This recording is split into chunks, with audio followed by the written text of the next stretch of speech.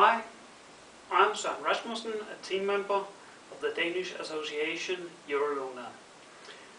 I am taking care of the construction and the design of our spacecraft, which we call ROMIT. And ROMIT is, so to say, consisting of two spherical tanks which are connected and put on wheels.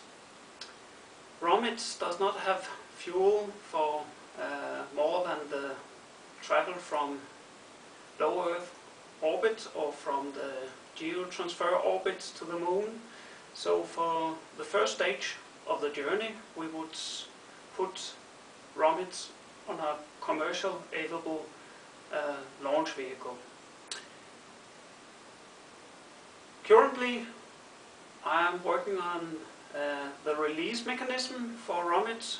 The release mechanism will hold our spacecraft to the launch vehicle during the travel to LEO or to GTO, and the launch provider will release our spacecraft when the primary load is away from his launch vehicle.